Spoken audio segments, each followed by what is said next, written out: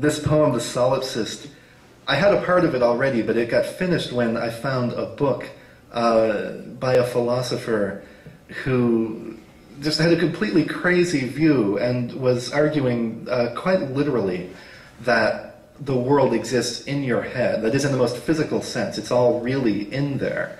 So that if you started out with a space probe and you launched it from Earth and the space probe went and went and went forever, eventually it would reach the end of the universe, which of course would be the inside of your skull. And he was so, I mean, that's so wrong, that I had to make a poem out of it, and so it got into here.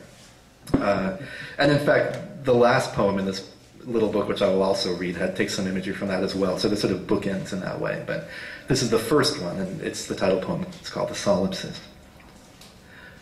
Don't be misled. That sea song you hear when the shell's at your ear, it's all in your head.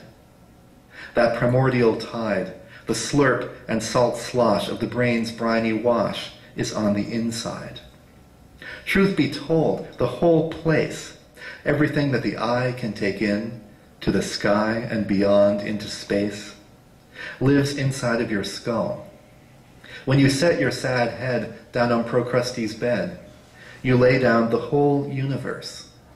You recline on the pillow, the cosmos grows dim, the soft ghost in the squishy machine, which the world is, retires. Someday it will expire. Then all will go silent and dark. For the moment, however, the blackness is just temporary. The planet you carry will shortly swing back from the far nether regions, and life will continue, but only within you. Which raises a question that comes up again and again as to why God would make ear and eye to face outward, not in.